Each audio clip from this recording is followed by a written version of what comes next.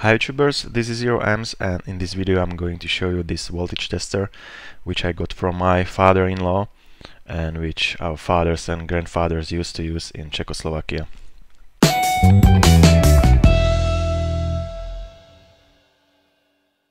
And here it is. It was made in 1981, so it's 40 years old device now.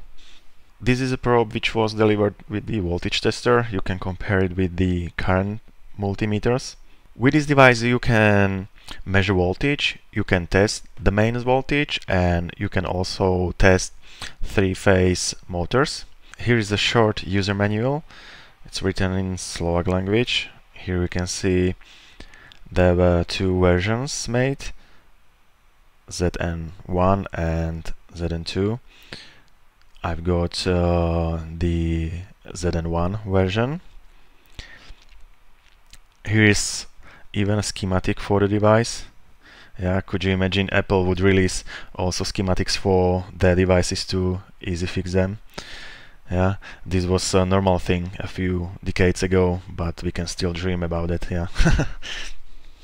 With this device it's possible to measure direct and alternating current. The range is from 110 to 500 volts, so it's mainly for measuring the mains voltage. So let's test it. It's necessary to plug in the probe first. It must be plugged in the right side for measuring voltage. The second probe also must be plugged in the right side for measuring the voltage. Alright, let's measure. It's still quite precise. There is 230 volts in my socket. In the user guide it's written that it's allowed to measure the voltage just for 10 seconds.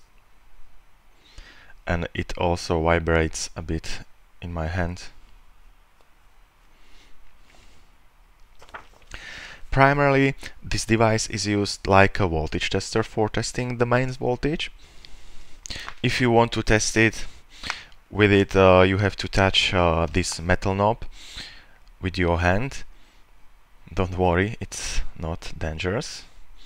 The second probe must be plugged in the right side this time.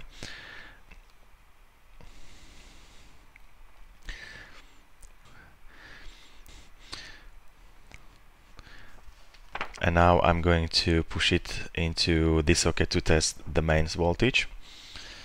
Alright, let's test it. I'm touching the knob in the hole with the mains voltage present, and in the second hole there is no mains voltage. Let's test the first hole again, and you can see that the mains voltage is present in that hole. Let's measure how much current flows through my body during measuring. Like you can see, just 11 microamps, which is not dangerous for your body at all. Microamps are alright for your body, but if there were milliamps, it would start being much more dangerous. It can kill you. Alright guys, that's all I wanted to say today. Thank you for watching this video and see you next time.